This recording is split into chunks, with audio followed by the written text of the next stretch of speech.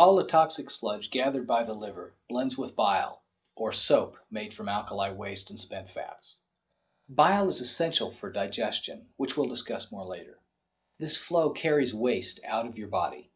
Without continuous disposal, your liver and eventually the whole body clog with sludge. In other words, bile flow helps keep your body clean. Bile soap is essential for digestion because it enables your digestive system to break down fats and other complex molecules into a usable form.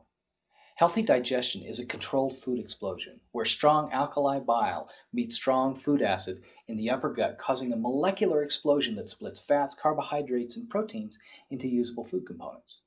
Finally, gut flora and the intestines work together to absorb these nutrients, first to the blood and then to feed your body. A malfunction in any part of this complex system causes malnutrition, regardless of diet quality.